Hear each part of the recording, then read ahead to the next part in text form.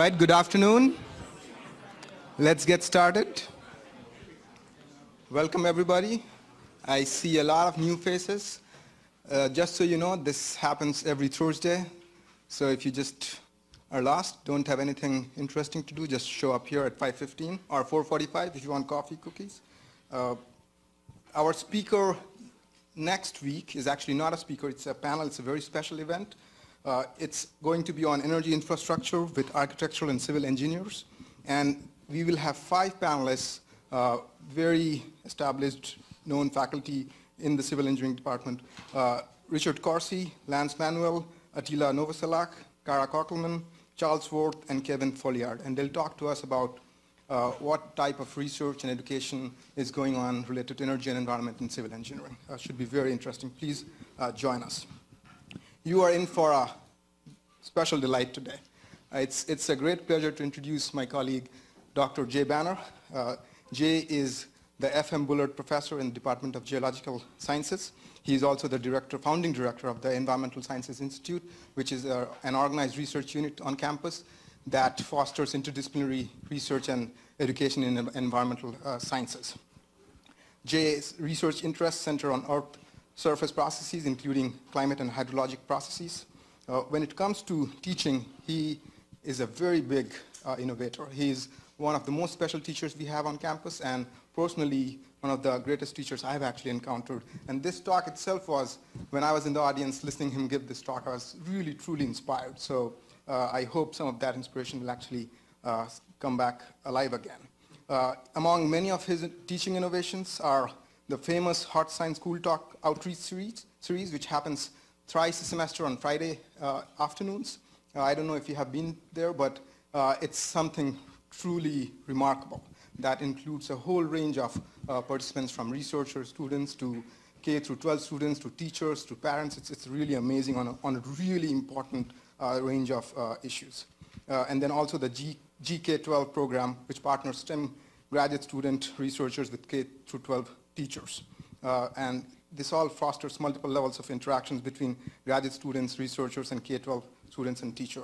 In 2011, he has a long list of awards, which I'm not going to go through, but I do want to mention that in 2012, he was inducted into the University of Texas Academy of Distinguished Teachers. So it's such a pleasure to have you, Jay. I'll call you up in just a minute. There are a couple of things I want to note here. For those of you who are coming in for the first time, there's a sign-up sheet at the end. If you just want to put your name and email, you want to be on our mailing list. And also, I want to mention that this is a co-sponsored event by a student group, TEMSA, Texas Energy Management Association for Energy. TEMSA students, if you're in room, please raise your hand. Right, so the group is right here. Thank you for joining us, and if you have your own group that wants to co-sponsor, there is no resources or funds that are involved. We still take care of everything, but you kind of help us think through this and organize and do the outreach and bring your own student group and have this interaction. So thanks again, TEMSA, for joining and co-sponsoring. With that, I want to turn this over to Jay.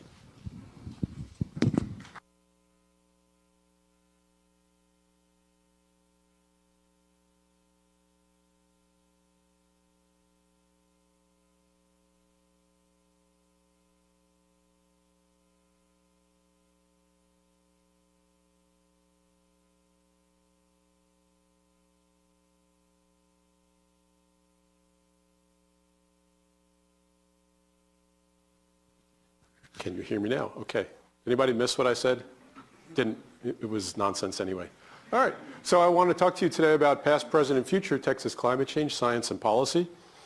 You know, the projections are for Texas's climate in the 21st century to undergo change. The change ranges, according to the published reports and the data and the projections, the change ranges from quote-unquote significant to quote-unquote unprecedented.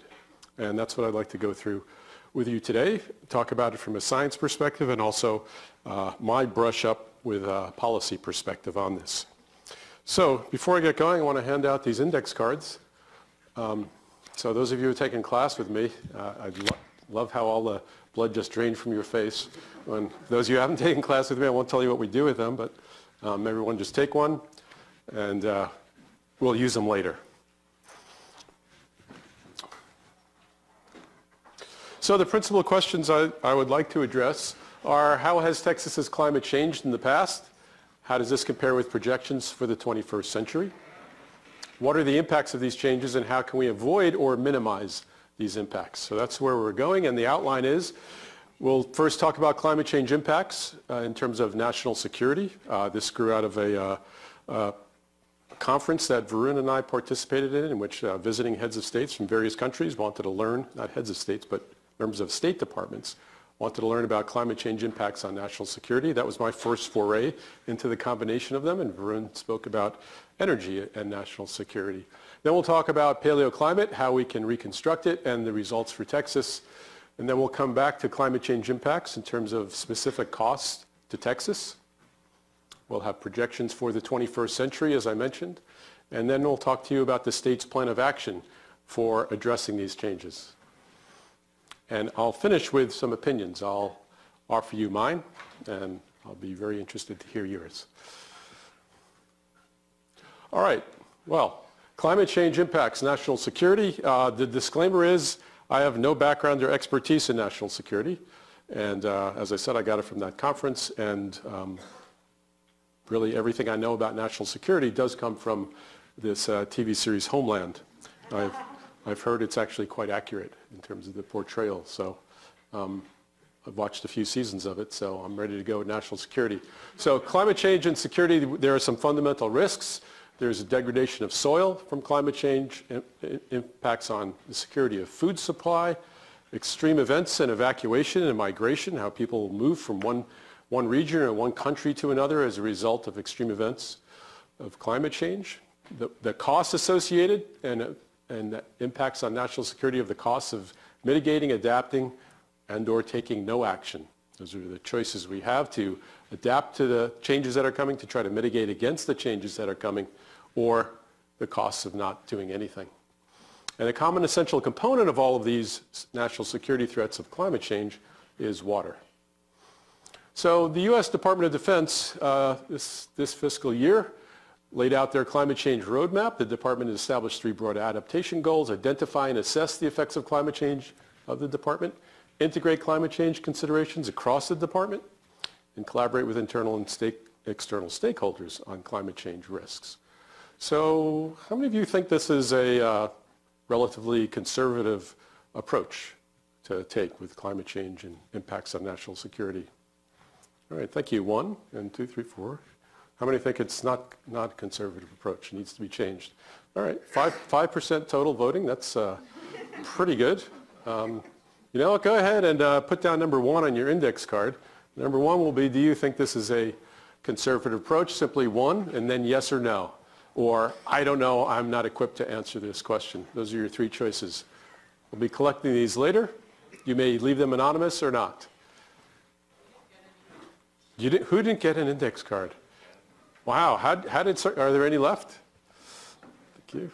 There's a few left that might not make it all the way there. So, you know what? You just have a piece of paper on you. Pull a piece of paper out of your notebook. That'll do fine. Or you can split your card and share it with your neighbor. You can cut it in half. There's no need to panic. It will get solved. If you have something to write on, use it. If not, don't. We're going to move on. All right. So.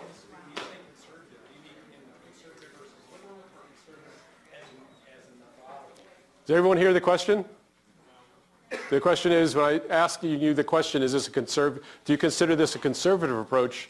Is it liberal versus conservative, or is it methodical? Is it judicious enough? Is it considerate enough?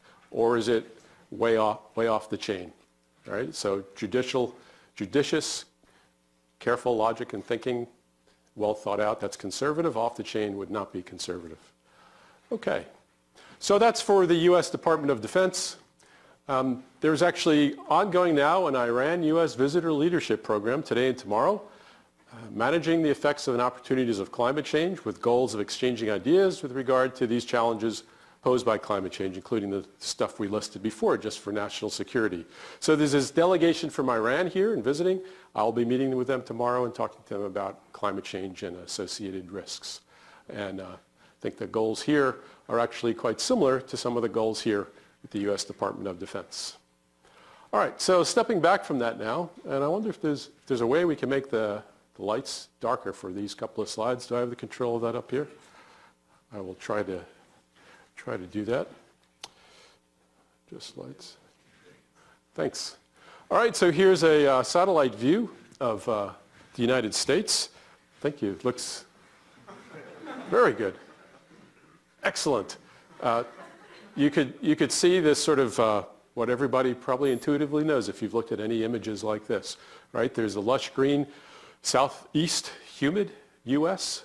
There's the relatively brown arid southwest U.S. Right? It's a real boundary between these two climate provinces, if you will. And the boundary is somewhere right along in here. Right? If you look pretty closely, ask where is Austin on here? Well, if you look, here's the Balcones Escarpment. Here's San Antonio, Austin, Dallas, Fort Worth up here. This arc, here's the Edwards Plateau. And then the Colorado River coming through this down. Where the escarpment and the Colorado River cross, that's where we are right now. And so you can see that is pretty much right on the boundary between the humid southeast and the arid southwest U.S. Right? And if you were all to extend your arms this way without hitting anyone in front of you or behind you, right? Your right arm would be out to the west, and your left arm would be out to the east, and somewhere then bisecting your body would be that east-west boundary between the humid and arid parts of our country. Right? It's not an exact boundary like that. I'm exaggerating. But if you felt so compelled and you wanted to feel that, you could stretch your arms out now and do that. Wait for 3, 2. It would be more this way because that's our east-west. All right. Did you feel it? All right. Well, let's zoom in on this. This is the view of the vegetation. Again, satellite image, normalized difference vegetation index. It's converting satellite data to vegetation health imagery. And what you can see is the green areas are healthy. The brown areas are either vegetation absent or not healthy. And where can we locate ourselves again? Here's the Balcones Escarpment. Here's the Colorado River meandering through here. All right, so again, you can see we're right around the boundary. We're zoomed in on it now in Texas, and this is one of the last days in August in 2010, fully a year before the peak of the drought that started in 2011. I'm going to roll the clock forward a full year, and now we're going to look at it at the end of August in 2011. This is the first time I've ever given this presentation and show this, probably given this 24 times, where there wasn't a visible audible gasp coming from the audience for that difference. It's okay, we'll load it up again.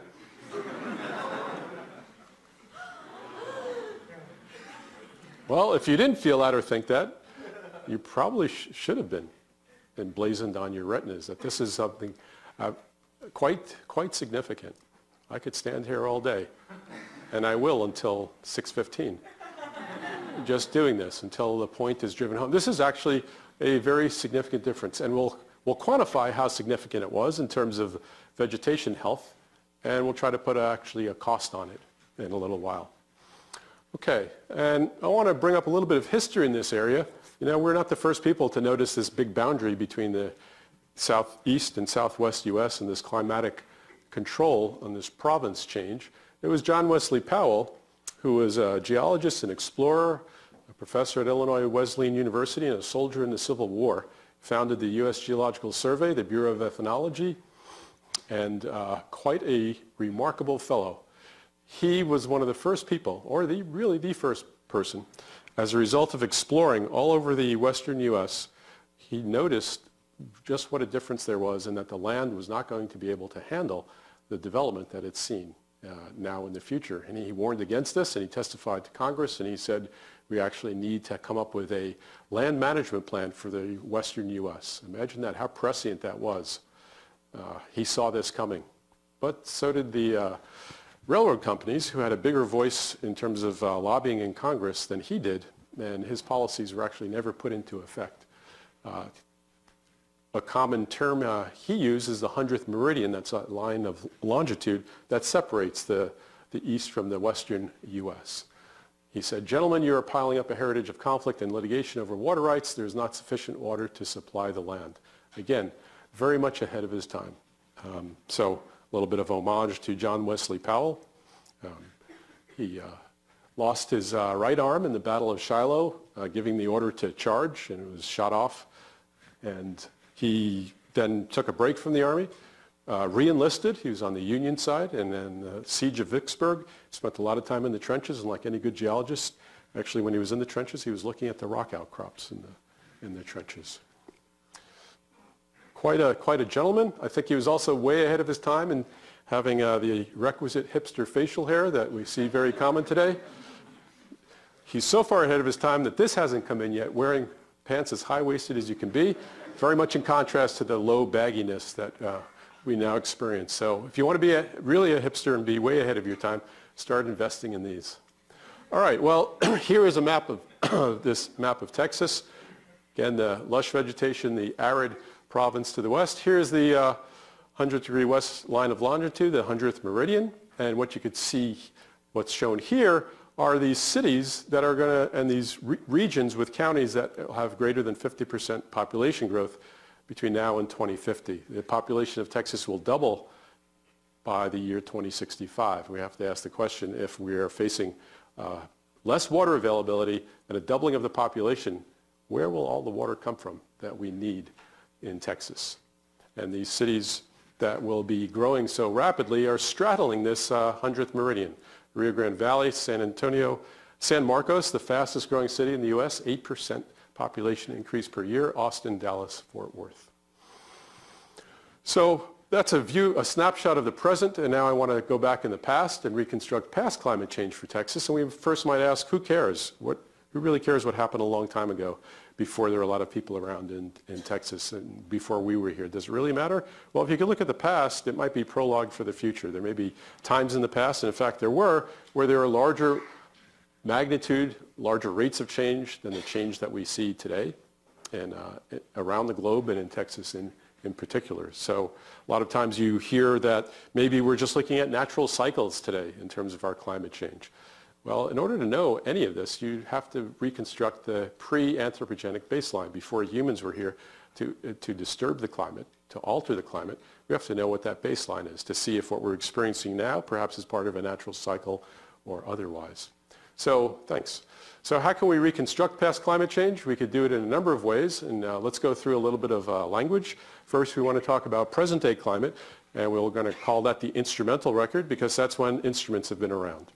Thermometers, rain gauges, and whatnot, that's how we actually monitor climate today, of course. It seems simple, but going back about 100 years, those instrumental records are quite valuable. Back when we get to the late 1800s, they start falling apart. The instruments weren't so good, the record keeping wasn't so good, etc. So we need something before we go back, be older than the late 1800s to reconstruct past change, and for that we use these proxy records. Proxy, just like a proxy vote. If you're not going to be around, you give someone your proxy to vote. Well, no one was around during a lot of these ancient times, so we have things such as sedimentary rocks, corals, tree rings, ice cores, and speleothems that offer us a means to reconstruct past climate. So we'll go through a couple of examples of these and apply them to Texas. And then when we look at future climate, we're going to be talking about model simulations. These are complex numerical codes, computer models that simulate atmospheric circulation. And if you change parameters, if you think you know how greenhouse gas concentrations like CO2 in the Earth's atmosphere are going to change, if we go forward with what we call a business as usual scenario and double CO2 by a certain time this century compared to pre-industrial CO2, then we could run the complex numerical models to simulate how climate will change as a result of parameter changes such as greenhouse gases, etc.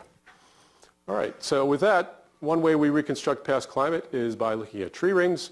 You're probably really familiar with this. The oldest rings are in the center, the youngest rings are at the margin. Right, and so now we'll take a microscopic view through a slice through a tree, and we're going to look at the sequence from the oldest part of the tree to the youngest part of the tree. We're going to walk through the sequence, and when we get to the wettest part of this record, please tell me when to stop. Wow, right on. That was much higher percentage of participation. That's great. That tells me you know everything about this, so I'll quickly move on to other types of paleoclimate records. Right, so tree rings tell us about available moisture. When the rings are thicker, it was moisture, more available water. All right, here's a view into a cave, into Devil's Sinkhole in West Texas. And I don't recommend this as a place to learn how to rappel. That was a really bad experience for me. And going down into these caves, what we're ultimately after are mineral deposits that grow from water dripping into the cave. So rain falls from the sky, it infiltrates through the soil, infiltrates through the limestone, and then drips into the large pore space known as a cave. And that mineral deposit grows incrementally over time. 50 microns per year is a pretty fast-growing rate of change. So speleothems offer us the advantage over trees in that if we find a tree in central Texas for our dendrochronology studies and it's 500 years old, we get pretty excited. You know, we might open up a bottle of beer. But a speleothem would just mock that, would just laugh at that age. Speleothems can grow continuously over tens of thousands of years. So I'll show you a speleothem in a minute. A speleothem this tall in a cave from central Texas might have grown over 70,000 years. So just a mineral deposit, just a chunk of the mineral calcite. Think about what that means. We're able to date them through a radiometric dating process. I won't spend time. Anyone who's interested, I'll share with you later. But as it rains more water drips into the ground, into the cave, and the rate of growth increases. That's a first order approximation. Our study's shown it's more complicated than that. However, these things have been and can be used as paleo rain gauges. We can maybe tell times of great drying in the past. We could tell something about sources of moisture, etc. If you just think about it, just step back. 70,000 years, that means at that one spot in the cave, water continuously dripped over 70,000 years. How many people think at 3 in the morning they're going to wake up and this is just going to be racing through their mind that you could actually tell that? No? If so, write down 3 a.m. on your card if you think you will want to know that feedback. All right, so speleothems come from the Greek root speleology, the Greek root of that. The word speleon means cave. So speleology is the study of caves. This is one type of speleothem. It's a stalagmite. So the stalagmites are the ones that might make it up to the ceiling. I never remember, I have to start over with this every time. They might make it up to the ceiling one day, and the stalactites are the ones that hang tight to the ceiling. Right? So this slice through a stalagmite shows you these lines of equal age, incremental growth through time. And so finishing the definition, speleothems has the same Greek root, speleon meaning cave, them means them things, so speleothems are them things that grow in caves. Thank you for laughing. You're only encouraging me to keep doing this when I give this talk. As long as I get one laugh, I'll do it again. All right, so what we're doing in these caves, because of the complexities of, it sounded simple, rain falls from the sky, infiltrates through the soil, infiltrates through the limestone, falls on that formation and grows. There's a whole set of processes that can happen between the water interacting with the soil, with the limestone, and then gases leaving the water as it enters the cave, CO2 exsolving from the water, flowing over the formation. There's all kinds of chemical and isotopic changes that can occur. And what we're trying to do is best understand how those changes record changes in climate by doing experiments in these caves, by growing calcite experimentally on these substrates placed under active drips in the caves. Anyone who's interested in learning more about that, I'll be happy to share with you information. Let me show you a couple of these paleoclimate indicators. This is a Douglas fir tree from Arizona, and you'll be able to pass this around. You'll be able to see the rings and tell when there were wet periods and when there were dry periods.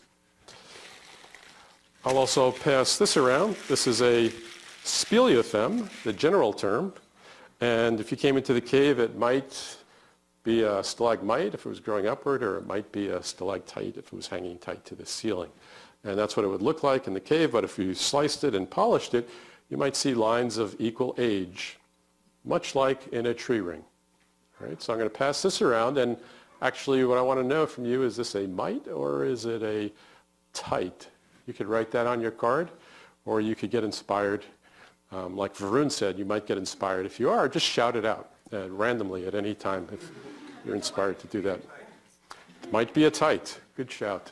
All right, so those are speleothems. Are we missing any kind of paleoclimate record? Anyone you guys think of? You're good from now? Ice cores? Yeah, I got one of those as well from Greenland ice core here. Oh man, I forgot the cooler. NSF will never fund me again. All right, someone clap. You're just encouraging me. I'm just going to do it again in the future. All right, so let's go to the recent past and future climate of Texas. Here are two papers that have come out in the literature over the past decade just about. The first one in Science in 2007 said model projections of an imminent transition to a more arid climate in southwestern North America. That means these climate model projections are projecting that there will soon be a change to a more arid climate in southwestern North America. And this one that came out just in February of this year, unprecedented 21st century drought risk, the American Southwest and Central Plains. So let's look into what's behind these headlines. These are not newspaper headlines. These are peer-reviewed scientific literature. Yet it looks like it was ripped from the headlines, doesn't it? So let's look at this site in West Texas. We're going to look at the drought index on the y-axis. In this case, PDSI. It's not important what the units are, but what's important is negative numbers mean drought, positive numbers mean wet. If you want to cheat, just look at the right-hand y-axis, dry down, wet up. And this are two panels here going from the year 1050 to the year 1350. And then the year 1800 to the year 2100. So first we'll look at the projections. That's the green curve, and that's from these computer models of atmospheric circulation called climate models. And what they're showing is a trend of decreasing, decreasing wetness, increasing aridity, and you can see anytime you're below the zero line, you're in a drought condition. All right, so that's what the imminent shift in the title of those articles were, imminent shift to more arid conditions. You could see basically the mean state of the climate during the 21st century is that of drought. Right? This is saying, the projection is saying drought will be the new normal, wet periods will be the exception. Okay, so let's now turn to the observations, see what we could learn from them. The observations are, this is the red curve here, and the red is just a running mean smoothing out the blue data, which are the higher resolution data. So we'll just look at the red curve. And what do you think that those observations are based on? Tree rings? Boom. Okay. In fact, tree rings, yes, indeed. And for the 20th century, it's the instrumented record. Back before the 20th century, we only have the tree rings to rely on. Okay. So let's see what we could see. There seemed to be a dry period here, a pretty dry period in the 1800s. I'll be happy to point you to some of our papers which show that there's a decadal scale drought every century going back to the 1500s, then picking it up here in this older part of the record. Look what's happening in the 1100s.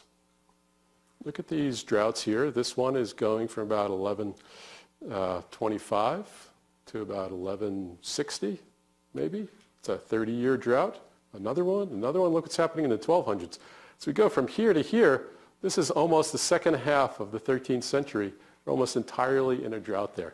We call these mega droughts. They're 10, 20, 30, 40, 50-year droughts. Quite an extended period. This is for West Texas, but you'll see similar records. You can see in the literature similar records for the entire southwest U.S.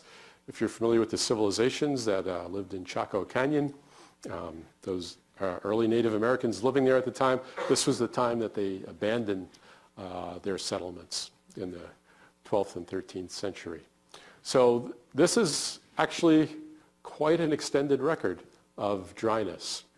But now let's consider the drought that we use for water planning in Texas. That's this thing called the drought of record. The 1950s drought is a 6-year drought, and it's the only drought that occurred during the time of the instrumental record, except for the 2011 drought, which we'll talk about later. This is the drought of record, quote unquote, is what the state uses for its water planning. So the Texas Water Development Board, charged with providing water for all Texans 50 years out, uses this drought of record as the worst case scenario. What do we mean by worst case scenario? Well, it's charged with providing water for all Texans 50 years out. The caveat to that, 50 years out, should the worst case scenario recur. And the worst case scenario that's used here is this 1950s drought. Okay? How many of you think that this is a conservative approach for planning? Think it's a conservative approach? Think it's taking all exigencies into account, taking all scenarios into account, planning for the worst and hoping for the best? Is this planning for the worst by saying this is the worst thing that could happen? Or might this be planning for the worst? The state does not use these data. It only uses these data.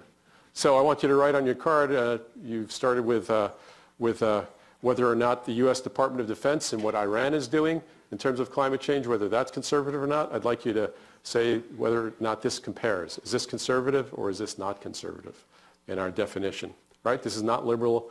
This is not blue-red state. We're in a red state, but ignore that. We're asking, is this a conservative approach? All right. So now let's consider, given these events that we've seen in the past, what the costs might be. And full disclosure, I'm not an economist. I've never taken a business course in my life. Everything I know is from the TV show Shark Tank, how to evaluate businesses going forward in time. So that's all my background I'm going to bring to this, but I won't let that stop me. So the 1950s drought impacts, that 6-year drought, is each year of that drought cost the Texas economy $3.5 billion. That's in today's dollars. Okay?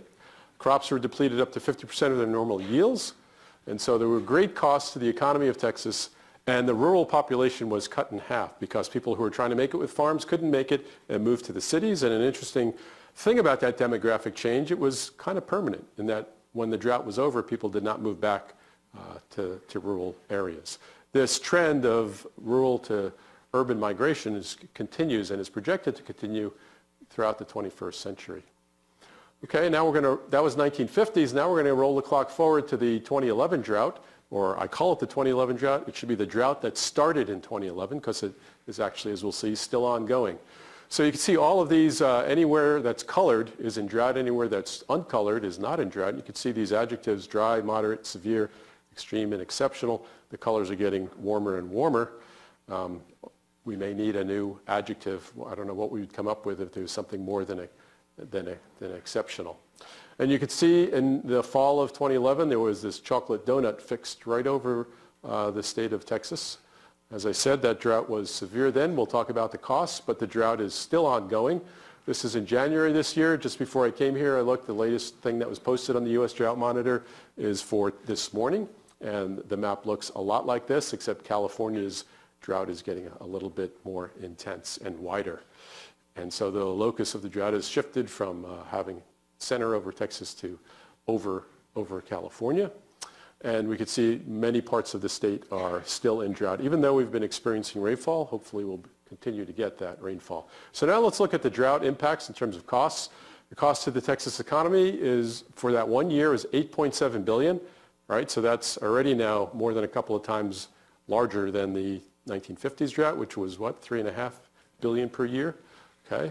Those costs are based solely on loss of livestock and loss of crops. Right? Those are the costs involved with that. There are the worst wildfires in Texas history. If anyone who's been to Bastrop in the last few years has seen the effects of these really intense fires. It was the first time that the LCRA denied water to downstream rice farmers in the history of there being dammed up Colorado River, which goes back to the 1930s. So the first time in 80 years that everybody who wanted water from the Colorado could not get it.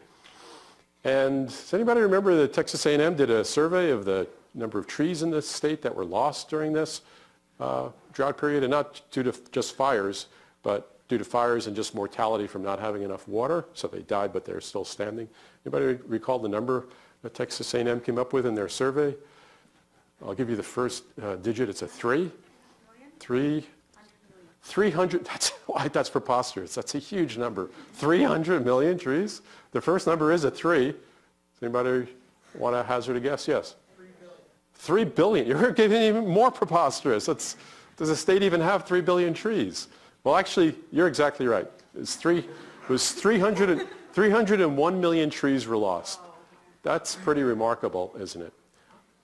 Okay, let's try to figure out how that adds to the cost of what the state has experienced, right? It's not just agricultural losses, crop losses. It's not just livestock losses, but there's very real value in a tree. How can we place value on a tree? Okay, so I want you to now, on your paper, I want you to write down 3 things that you find value in a tree. What's so good about a tree? Write down 3 things.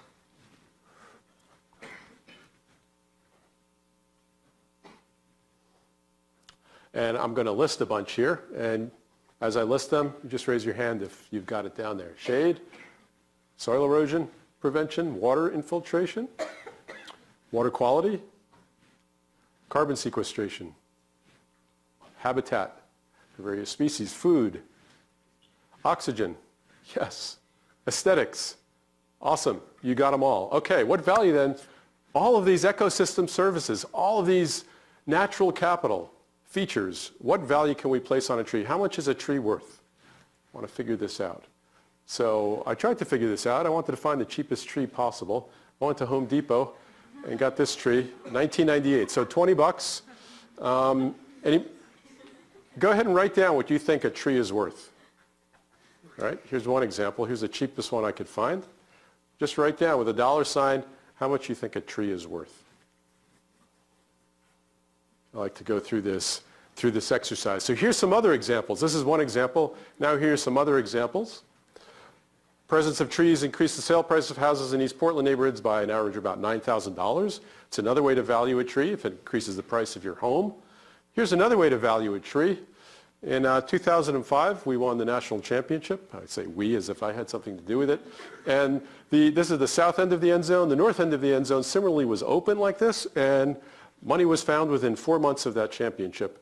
It was about $49 million to close the north end of the end zone, create 20,000 more seats, more revenue. Now, instead of 80,000, about 100,000 people can come to a game and cheer on our Longhorns. Well, there were some live oak trees that had to be moved that were right where they wanted to close off that end zone. And there was a cost associated with those trees. We could put value on those trees and the cost that it took to move these things. It was a pretty significant operation to move these trees, and they were valued. How much do you think it cost to move those trees? It was between $15,000 and $20,000 per tree to move those. So maybe that's an upper end of the trees. So what do you think might be a good average? $10,000? You know what? I'm going to be really conservative. I'm going to knock you down to $1,000 for a tree. Okay? I'll just say it's $1,000. So what did the state lose in 2011 if it's $1,000 a tree? It's $301 million with 3 more zeros, right? How much is that? Somebody help me? $301 million and add 3 zeros. $301 billion.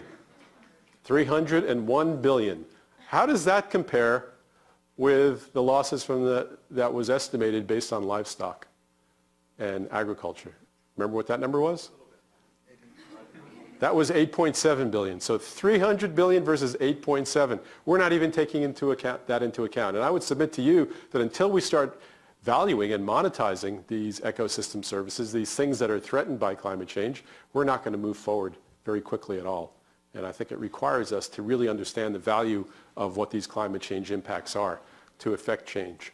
So now, to wrap things up, I want to talk about some new data that's come out, new climate model projections. Here's the proxy and instrumental record giving us the past for the Central Plains and for the Southwest. This is the drought index again, from the year 1000 again to the year 2100 again. Now it's all on one panel, and what you could see are the very dry periods of the 1100s and the 1200s. You could see the dramatic drop-off here as we go late in the 21st century. All right? This is what is the title of the paper. This comes from the paper with the title, Unprecedented Change. As you could see, even with these mega droughts back in early history of Texas, 1,000 years ago approximately, there's nothing that compares to what's being projected for the future, right? This is the unprecedented part of what I said, my remarks at the beginning. So, given that, the state surely has a plan of action for dealing with the future, right? And now I'd like to present to you the state's plan of action. This is great. This is the first audience that's never snickered when I said I'd like to present to you now the state's plan of action. So there was a bill introduced by Senator Rodney Ellis, Senate Bill number 988, that said not later than September 1 of each even-numbered year, each of the following entities shall publish a climate adaptation plan that will assess the entity's role with respect to climate change. What do we mean by these entities? What are these entities? Well, there's 14 state agencies, Department of Agriculture, the Commission on Environmental Quality, Parks and Wildlife, Public Utility, Forest Service, Texas Water Development Board. These are all agencies that would be impacted by climate change, right? And what this bill is saying is that when you're undergoing planning, make climate change one of the things that you take into account. That's the essence of the bill. It's making no attribution as to what's causing climate change. I was asked to testify on this bill. I was told to get there 8:30 a.m. sharp because we had to get started right away to be sure to be on time. I was never a half hour early for anything in my life, but I was for that. Long story made short, 6:30 p.m. I was called up to testify. That's a day I will never forget because I learned how things worked in the legislature, things I probably should have known already, but among them, that you just can't propose any bill and expect to have it passed. The bill has to have a fiscal analysis. There was a fiscal analysis done on this bill. It said no fiscal implication to the state is anticipated. And why is that? Well, that's because all of these agencies have as part of their charge anyway planning. And all it's saying is when you're doing that planning, make climate change one of the things you take into account. How many people think this is a conservative approach and a useful first step for going forward for the state of Texas? Okay, all right. How many people think it's not a conservative approach and this is a dumb thing to do? It's a dumb thing to do. We shouldn't even start with this. How many people think we shouldn't even start here? Okay, so that was about 15% reporting. That's awesome. 15% saying yes, 0% saying no. I expect by election day the percentage participation to go way up. So that's the summary. These agencies would take climate change into account in their planning. No new costs. Now I'd like to show you some testimony on this bill. And the testimony was given by several people. This one up here is me testifying. I'll spare you that because it's a lot of what I've told you about already. And then someone representing the Texas Eagle Forum testified and started off here saying, we believe that humans have nothing to do with the weather outside. Texas Eagle Forum bills itself as a conservative think tank. And here's their closing remarks. You have to listen carefully. Her voice is kind of soft. I'll close. I have to tell you, I believe that God put humans here. God put the earth here for humans. He didn't put humans here for the earth. God put the earth here for humans. He didn't put humans here for the earth. Wow. So I'm no Bible scholar, but with a quick search on the internet, I was able to find many passages that talk about how the Lord wants us to be responsible stewards of what the Lord has given us. Pretty remarkable is what I would say. So how does a bill like this ultimately become a law, right? It's on its way to becoming a law, testimony on both sides, and how it becomes a law is... And basically, that's how a bill becomes a law. Okay, Chandler Bing, sometimes funny, but rarely helpful. So here are the actions that took place on this Senate bill. I won't read them all to you. It was introduced in February of that year, and testimony was taken in the committee March 19th, 2009. That's a day I'll never get back. And ultimately, it failed to receive an affirmative vote in the committee, so it was basically killed. Didn't even make it out of the committee. That was the Senate Bill 988. The same bill was introduced in 2011. It actually made it out of the committee, but died in the legislature. It was never considered. The session ended, and it just withered on the vine. I was on sabbatical during this time, and I was not available to testify. The bill was killed. But here we go. It's been filed for this legislative session, this biennium, and hopefully it will come up for consideration. And so I would welcome you to write on your index card, I want to crowdsource the testimony that I will give. The legislative aides have asked me to testify again on this bill, and I want to hear you just put down a bullet point or two. What do you think is the most important point that should be made to the Texas legislature about this bill? All right, if you think it's certainly a first step that we should take moving forward. Okay, so I want to give you now this thumbnail guide to Texas planning. So to give you this thumbnail guide, you're going to have to exercise your fingers and your thumbs and your arms. You're going to have to stretch them out. All right, this is going to require 100% participation. All right, so go like this to stretch them out. All right, you getting ready for your Pilates class? Okay, so now here's what you do. Make right angles with your thumbs and your fingers. All right, and then be able to slide your thumbs back and forth so you're creating this sort of rectangular window that you're going to look through. And now what I want you to do is with your thumbs, I want you to cover up this bottom panel. Okay? And then with your right hand, cover up the green projections. With your left hand, cover up the thing that says observations. All right? If you've done this right, what you should just see, the only thing you should see is from 1900 to 2000, right in here, if you've done this correctly. All right? Because that is what Texas uses for its planning. It ignores climate change in the future. And if you think Jon Stewart last night was funny in the testimony given by state workers in Florida in which they were forbidden to use the word climate change, you should spend a day in the Texas legislature, because that is the only data that is used. They ignore the future climate projections. They ignore the proxy record construction that shows much more extended droughts in the past than the drought of record that's being used for planning. Okay, so I want to wrap things up by giving you some opinions. And basically, it's an opinion about the question, why do we have this inability to deal with the future? If there's the best available information says we're facing some significant, maybe unprecedented changes, why are we unable to move forward? Why does the most innocuous first step towards even saying, let's think about climate change as a state, why does that not even succeed? Why do we have this real hard time considering things in the forward direction? I think there's a lot of reasons. People, maybe they're not informed. Maybe they're not capable of understanding. It's just too complex, perhaps. Maybe they're driven by some long-held convictions, right? By religion, by just people don't like change. Let's not stop what we're doing. Let's not change our lifestyle, because change is not good. Or maybe we have to let the economy grow, in spite of what things might be like if we don't do anything in the future. Maybe we don't want to know the bad news. There's an example of AIDS patients who, when they get to a certain stage of their disease, when they go to the doctor, they don't want any prognosis. They don't want to hear about it. They just go to the doctor for the prescription for the meds. Say, I don't want to hear anything, just give me my medication. Maybe you don't want to know the bad news. Maybe there's a general distrust in science and in government.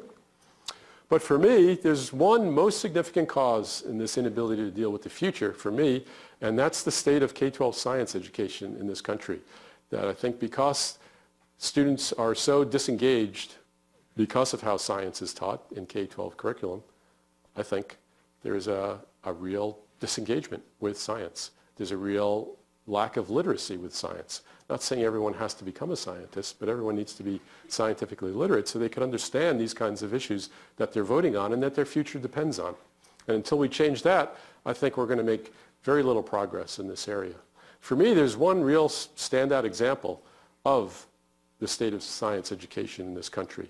And it has to do with the hoax by NASA. What do I mean by the NASA hoax? Actually, many people now understand that we never landed on the moon. Right? It was all a hoax perpetrated by NASA and our government. And why? Well, it was the 60s. We were in a Cold War with the Russians. We needed to beat the commies at everything, including the technological advancement of landing on the moon. We were in a race to space. And at some point, as the thinking goes, at some point, we saw technologically it was too hard. We weren't going to do it. We couldn't make it, but we still needed the prestige, so we faked it. Okay? How did we fake it? Well, Hollywood Sound Studio, or go out in the desert in Arizona, a lunar-looking landscape, and rig it all up and fool the entire world that we actually did this. Well, you have to say, well, you know, these are people who wear tinfoil hats and still believe that there's a flat Earth. There's a Flat Earth Society, still some of the members of that. No, there's actually quite a large number of people. So some of the thinking goes in this pseudoscience pursuit goes like this. Well, if we really landed on the moon, and this is from websites, from movies, from books, there's a large volume of literature produced. If this was really the moon, flags can't be waving in the breeze. There's no atmosphere on the moon. Without atmosphere, there can't be pressure gradients, there can't be winds. This shows, this along with 83 other things like this, shows that it was a hoax. But in fact, if you talk to the astronauts, they're like, oh yeah, what happened is we stuck this thing in. There's this telescoping rod that came out along the top, and we bent it by accident. It got stuck, and it got stuck in that position. We had a conversation for a few minutes to decide, should we continue trying to fix it, or should we move on to some more mission-critical stuff? And one of them said, well, it actually looks kind of cool like that. Let's just leave it like that. So there's an explanation for everything. However, you think that would be enough to satisfy people who understood the scientific method? Well, actually 27% of Americans in this age bracket according to this poll, now doubt we ever went to the moon. Think about that. If you do the math in terms of the number of people in this country that are of that age range, that's tens of millions of people believe we never went to the moon. To me, if K-12 science education really taught the scientific method and got people engaged and enthused about science, and people understood that scientists and engineers are in it for the integrity of the method, for making great achievements as opposed to trying to fool people, they would never believe, no one would ever believe that all these scientists and engineers got together to put on this hoax, right? However, that's a large number of people. That's really discouraging. To me, that underscores something that we have to change, is how we go about teaching people and getting them enthused about science. And so, how many people worked on the moon landing? Anybody know how many people are involved in this hoax? Take a guess. 1,500? 400,000 people landed Apollo 11 on the moon. So think about that. 400,000 people, and not one of them caved in. There's not one deathbed confession saying it was all a hoax. There's not one tell-all book and go on Oprah and make millions or billions of dollars. How is that possible? That tells me people don't understand the integrity of the scientific method. And there's more evidence that this was a hoax, right? All these guys cheering, all these nerdy guys at NASA, all cheering, yeah, we did it. What did they do? We fooled the whole world. We accomplished this. And not just the people at NASA, but our commander-in-chief. He was in on it too. They called him Tricky Dick, right? Richard Nixon. He was known to do lots of nefarious things. Of course he was in on it. He was the ringleader. He made this call from the White House, live from the moon. Live from moon. Yeah, like that's real, right? He called it the most historic phone call ever made when he talked in his diary, when he talked to those astronauts in an interplanetary conversation. Yeah, right, like that ever happened. And his chief of staff, H.R. Haldeman, who's the leader of the Merry Pranksters who did Watergate and things like that, he noted the president was elated by the moon landing, clapped and shouted hooray when Armstrong stepped from the moon. Okay, I'm going to count to 3. I want you to clap and shout hooray. Okay, 1, 2, 3. Okay, now where does that take you back to? When was the last time you did that? For me, it was preschool, right? And I never went to preschool, right? So it's, what grown person goes, hooray?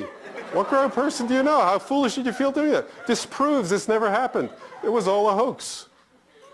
All right, so how in the Environmental Science Institute we're trying to change K-12 science education is by having really dynamic speakers talking about exciting stuff. If any of you guys went to the last one, it was by Professor Michael Weber, who spoke, I'm sure, in this energy symposium.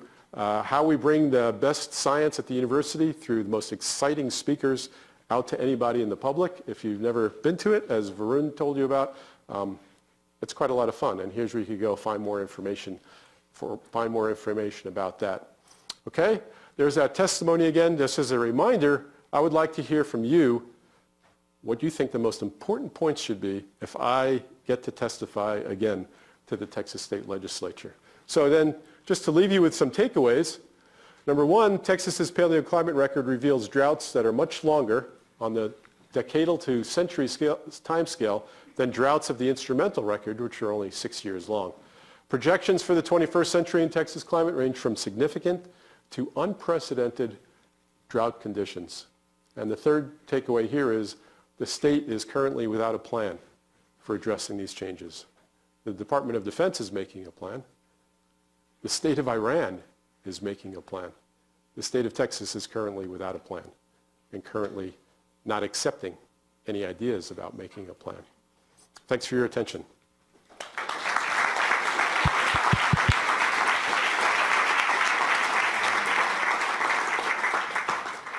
I just want to remind you guys before we go to questions, there's a sign-in sheet, so put your email and you can be on the list for the flyer. We do this every week. We have speakers. Let's take questions. Any questions? Over here. Oh, please pass the cards to the aisle and then pass them forward from the aisle. If your name and UTE ID is on it, then I will consider revising your grade from sustaining a planet. Retroactively. Yes, sir. Excuse me, you have a question here and let's get going. Oh, sorry. Go ahead. Howdy, sir. My name is Kevin Merrill. I'm a master's student at the OBJ School. I appreciate your talk. Climate change is a heated... I'm over here. Sorry. I don't know if you're looking for me. Climate change is a very heated topic for many reasons. He's actually working on legislation right now. Okay. You got me, John? I was wondering where you were. Anyway, I've become rather suspecting of computer models that project out into the future because a lot of times they're based on statistics that are collected. And I was wondering, I'm not going to question the veracity of your projection, but I was wondering, have you ever turned your projection around backwards, looking at the past to verify how accurate it is? Mm-hmm. Yeah, in fact, that's how the models are basically developed. They're developed, then they're basically run against some past conditions and compared against the past record. And when they don't match well, then it's back to the drawing board to try to understand what is it about the physics of the model that isn't being well understood. So in fact, that's done all the time with the models. It's a really good point. The models have uncertainties, not only within them, but between them. I showed you that a couple of those curves. In the first panel, it was one selected out of 19 models from the fourth assessment report of the Intergovernmental Panel on Climate Change. The later one from the 2015 paper was 17 climate model projections, all averaged together. But if you looked at them all separately, no two of them would agree, and no one of them is right? I love Robert Mace, who's coined the phrase. I think he coined the phrase. All models are wrong, right? By their very nature, they're models. They're not exact replications of what's going to happen. However, if you look at all of the models, which are created by different researchers around the world, and they take different uncertainties into account different ways. There's some things that are very robust and well known. You add double greenhouse gases, you know what the temperature effect will be. The models are in really strong agreement that way. However, if you look at differences between the teleconnections between tropical Pacific sea surface temperatures and rainfall, say in Texas, they're not all in good agreement. They differ in that part of it. What you look at the overall result is that the models all show the same thing, is pronounced drying as we go forward in the 21st century, even though every model curve is different. They don't sit on each other hand to glove at all, because the way they account for things like these teleconnections, things like the role of aerosols, things like the role of clouds. These are all things that climate scientists don't have a thorough understanding of the physics of how they work. But it's getting better all the time because new observations are being made, there's new satellite data, there's new conceptual models being built, and I think the models are improving all of the time in that regard. Hope that answers your question. Question over here. Yes. I may have answered a little bit while I was thinking about it, but nuts and bolts of putting a value on something like a tree or ecosystem space without it actually, let's say, entering the marketplace or not entering in a traditional way. How do we keep those things as they are for themselves, I guess, is what I'm getting at. So your question is how we keep those things the way they are? Yeah, I mean, how do we maintain an ecosystem without actually selling it off? I mean, I heard someone say, if I own all these parts of the cow, I can sell whatever I want from the cow, but ultimately the cow ends up dead. Yeah. So my goal in trying to monetize the value of a tree is not to say, obviously, we should be cutting them down and selling them off. It's quite the opposite. Is we have to value what we're losing if we don't take any steps to mitigate or adapt to climate change that is occurring. Because if these droughts continue, we will continue to lose these ecosystem services. It's just trying to quantify what we stand to lose by looking at what we have lost. How do we monetize that? So again, I'm not an economist, and everything I did here was completely ad hoc. Came up with $1,000 for a tree. That's a gross average. It may be right, it may be far off. As far as I could delve into the literature, I've not seen that that's been done to any definitive extent. I think it's a growing field of valuing natural capital, and hopefully that field will continue to grow into the future. And it's not only the field has to grow, not only the science of the economics of it, but more from the policy side. The policymakers have to want that, right? That's the biggest hurdle. I'm confident that scientists and economists can actually come up with a monetizing system for the tree based on its location, its species, what particular services does it provide. I'm confident science can get us, and economics can get us there. What I'm not confident about is when will the policymakers say, we have to figure this into how we make our policy. To me, that's the huge leap that has to be made. Yeah. And if your next question is, how do we make that happen? It's a really good question. And I'll go right back to changing the way policymakers work, and what's the biggest thing we're going to do in terms of changing the way policymakers work. Instead of having this 11th hour mentality, I think it has to, again, come from the one biggest thing, come from the K-12 system. So that people who are of voting age will actually say, you know what, I'm concerned about this enough that I'm going to figure out who my congressman is. I'm going to get a good mind to write him a letter or her a letter. Or I'm actually going to vote in the next election. I'm going to vote based on people who run for office saying, if you elect me, I'm going to put value on this. This is the policy that I want to have. Right now, in our state, there's no one running for office on that platform because there's no one that's going to vote for them.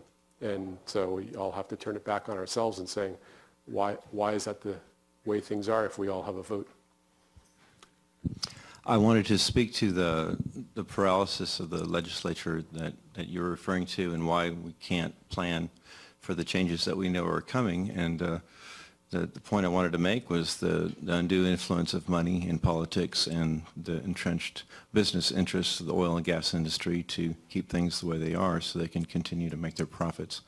And so I think getting money out of the politics is the first thing to do to free policymakers to act rationally and follow the recommendations of scientists. And so short of doing that, I see that undue influence continuing to manifest itself in influencing legislators who depend on contributions to get elected. Right, but ultimately they depend on votes to get elected. And so I say until we're going to say we're not going to vote for these people who are clearly under this influence, and I would even make the analogy, go all the way back to John Wesley Powell. What you said about the petroleum companies, he probably would have said about the big railroad companies. Right? He was not able to get his policies enacted, which were quite enlightened, because of this undue influence of large corporations. And I would say we have the power to change that. And as long as we're acting with a different kind of business as usual scenario, which is how we act, and this is not how I'm not talking about fossil fuel consumption as business as usual. I'm talking about how we choose not to make this a priority in our society. Yes. Thank you for your talk. It was really engaging. I have a question about like how Texas currently plans for water projects. I know that they're just looking at the drought of record right now from 1950s, but they have like $50 billion worth of projects that they're trying to just to mitigate for that situation, and there's not even enough money really to mitigate for it. So do you think that what they're doing right now is even effective? And do they have to overhaul the entire system even before they start thinking about more intense situations? Right, so you're referring to a House bill that was passed a year or so ago that put multiple billions of dollars towards building infrastructure in the future, things like new reservoirs. It actually remains to be seen how that money is all going to be used, how much of it will be for reservoirs, how much of it will be to encourage conservation, how much of it will be for education. But the vast majority of it is going to be for, I guess, what you might call concrete, pouring concrete and making new reservoirs and infrastructure projects like that.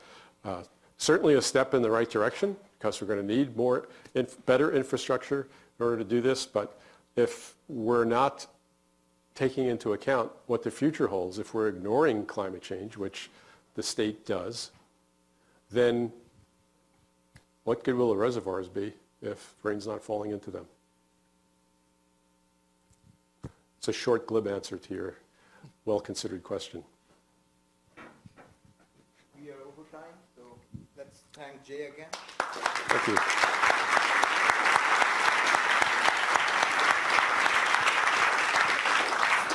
Thank you for taking the time to fill out those cards. I will look at them. So return the cards and also return the pieces that Jay passed around. Oh yeah, was that a mite or a tite? It was a tite.